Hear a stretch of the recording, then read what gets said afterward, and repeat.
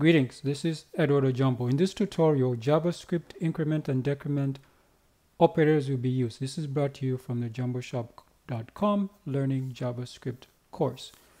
So increment operators are used to increment a variable's value, and decrement operators are used to decrement a variable's value. You can use the jumboshop.com Learning JavaScript web ID to continue this tutorial, or if you can use your favorite editor. In this case, I'm using NetBeans Apache IDE number 22. So let's begin. I only need one variable, so say let num1 equals 1. Then the first one I'll do is I'll increment by 1, so you can simply just type num1 plus equals 1. So this will increment by 1. Then we can print it out, num1. So that should actually be, so this should display 2. Next, you can also num1 minus equals 1, or any other value you want to put in there. So this should decrement by 1. So now if we print the value, guess what this should be? This should now display 1. Next, we can do the pre-increment. So this is called a pre-increment. So if we print this out, so this will display 2. Then we can also do a post-increment.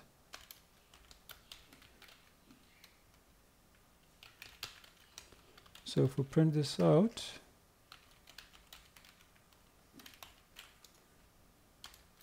this should display 3. We can also do a pre-decrement.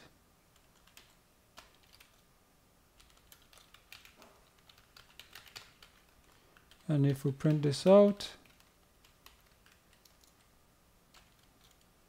this should display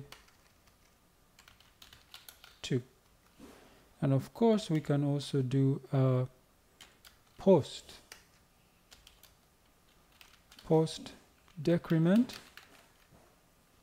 And if we print this out,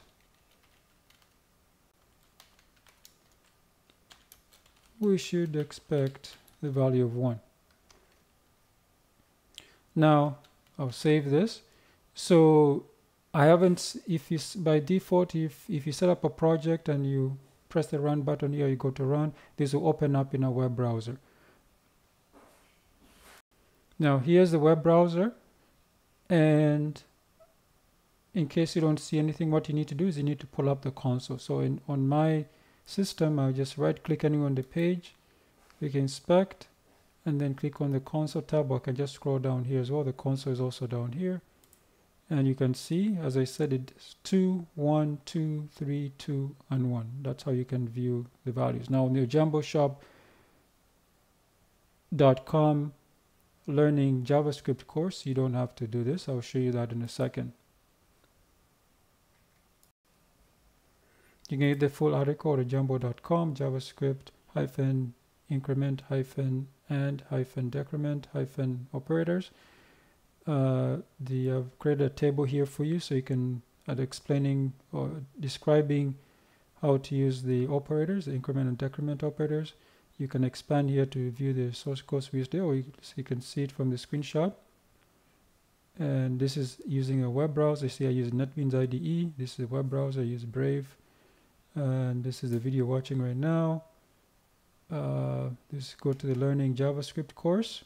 There's also a Learning Python course, Learning PHP course, and the programming ebooks can be downloaded on Amazon, or if you want to go to jumboshop.com, you can do that as well. So you see, this is the Learning JavaScript course at JumboShop.com. You can get 20% off until the end of 2024 by using promo code SCHOOL. So you see it comes with a built-in IDE.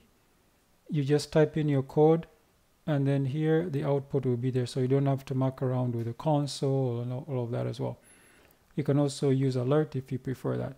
Now if you go to Amazon, you simply search for my name, Eduardo Jumbo, or you can click on the links in the description or in the article. And you can see there's a Learning Python ebook. It's free if you have Kindle Unlimited. And there's also Learning PHP. The Learning JavaScript should be available this week.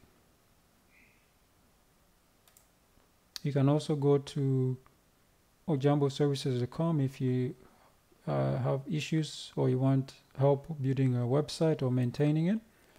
If you want a custom app, it could be web, desktop, or mobile.